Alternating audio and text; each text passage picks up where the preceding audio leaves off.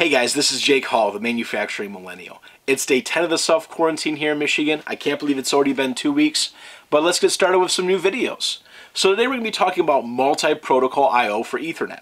I got a couple of products today from Turck, and the first one is our T-Ben block series. So this is a fully potted IP65, IP67, IP69K device that's designed to be machine mountable on your tooling or on your side of machine that you're going to run in all of your remote I/O into this device. So I have an M12 connectors here where I can run either filled wireables or Y splitters into this device, and then I'm going to run my Ethernet back to my switch or my PLC and my power back into my panel.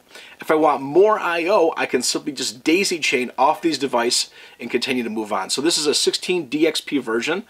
They also have 8 in, 8 out, 16 in, 16 out. There's also RFID versions as well. So if you want to have remote RFID reading heads for conveyor systems or large logistics operations, that's a great device as well.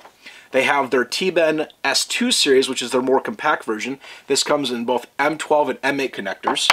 And then if you don't want a outside the machine, but you still want remote I/O, their FEN series is great as well. So this is the FEN 20. This is a 4 convertible input output device. The same thing. I'm going to run my RJ45 into here with my power. I can daisy chain to future devices, but this is a very compact device to have remote I/O for machine monitoring over Ethernet IP, Modbus TCP, or even Profinet. But the physical size of this, you can see, is extremely tiny. There's my cell phone, and you can see how that fits on my device.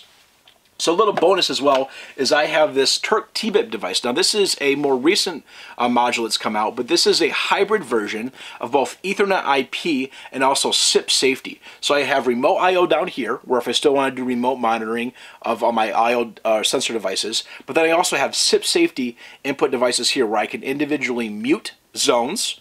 But if you ever had like power or an e-stop shut off, this is a great device to have that. But this is great for having door switches or e-stops or safety floor scanners where they're spread out on a large machine. Instead of running a bunch of home run cables back to your machine, this is going to save you guys a lot of time and money during install. So that's it for today. Just some fun remote products from Turck.